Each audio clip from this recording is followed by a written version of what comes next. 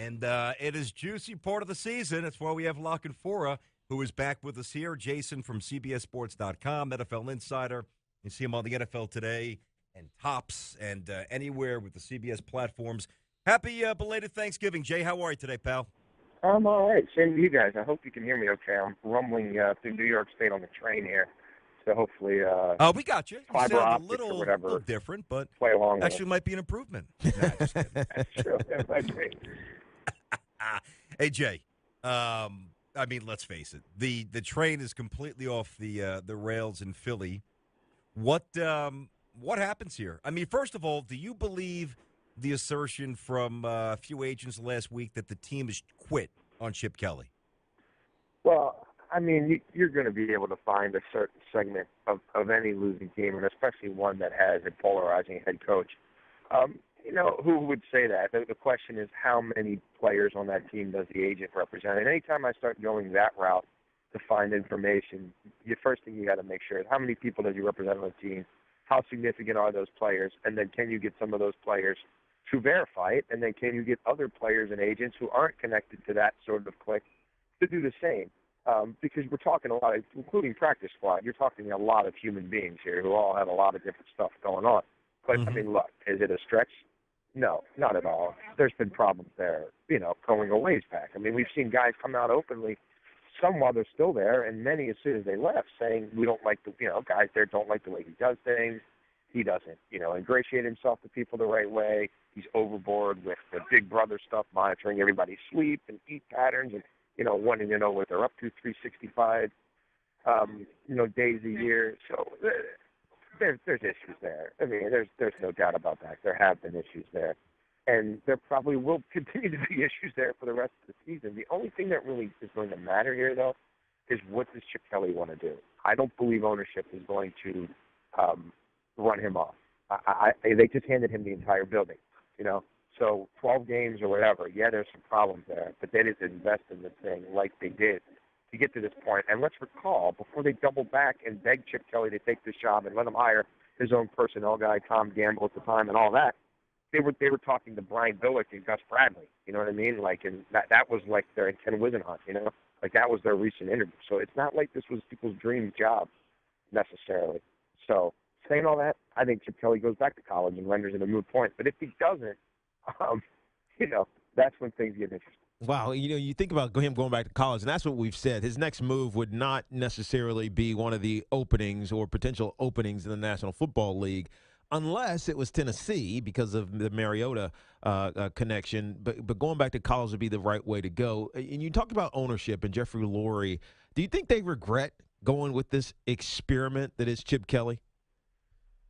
I mean, I think that at this snapshot right now, you would say it's bad. But I think people forget, how much Andy Reid kind of struggled, early on there as well. And did he have a quarterback or didn't he? And the development of Donovan McNabb and keeping that team together. And, you had a lot of big personalities in some of those teams, Jeremiah Trotter, guys like that, who I don't think necessarily, were fully bought in on Andy Reid and who the heck is Andy Reid.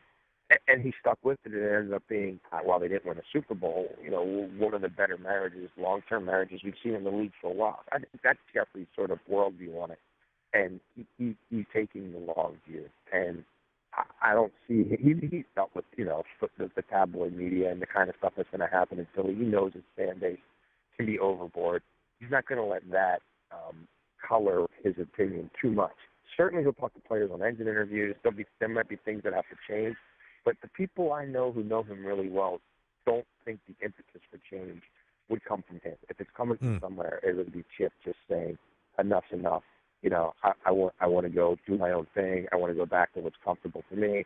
I want to have full, complete autonomy and literally hold these kids' futures in his hands, which is what you do as a college coach. You bench a kid in college, he doesn't play, you have a chance, to cost him millions of dollars. We'll never have that sort of control over adult men, many of whom make more money than him. Yeah, that's what we said before. There's no doubt's a fair point. Jason La Canfora, CBS Sports NFL Insider. As usual, Friday spot, NFL Today, CBSSports.com. Catch him on Tops with us on Sunday morning on CBS Sports Network. All right, Jay, there's a couple of games here that, on the surface, a bunch of 5-5 teams hooking up, but it seems like a few 5-5 teams Their arrow is pointing up, and one of the really intriguing teams all of a sudden, I believe, is Kansas City. They Yeah, host the Bills, who are coming off a tough loss. Bills really should have probably beat the Pats the other night. But Kansas City's schedule is very yeah. favorable. You think this team wins 4 or 5 games the rest of the way and gets in?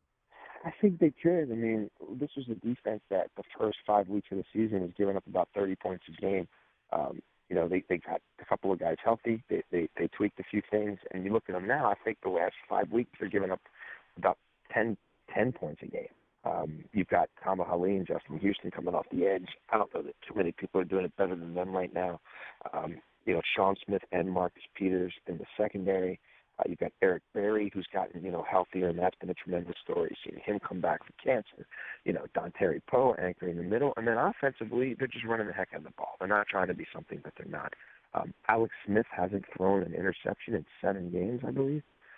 That's conducive to success. And as you noted, they're not playing murderer's row. So I think they're a darn dangerous team, and I do think they can get in. One of the the Sunday night game is an interesting one on so many different levels. The Patriots are undefeated at 10-0, going out to Denver to play the Brock Osweiler-led Denver Broncos squad. What happens if Brock plays great against the Patriots and beats them? Is there a chance that he finishes the season and Peyton Manning doesn't get back under the helm? Yeah, I mean, I don't. I think some people just refuse to look at reality here, and I mean, I can just go back to what I've been reporting since the Monday after the Kansas City loss, which is this is Brock Osweiler's job to lose, and it's as simple as that. And if he can execute, he doesn't have to be. I mean, he doesn't have to be great. He just don't be awful. If he's anything close to what he was in Chicago for the next few weeks, then forget about it.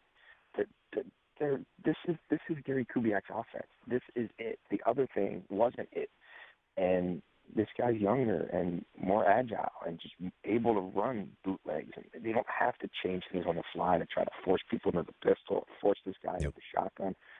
And even then, Peyton has not been good for a long time. It goes back to last year.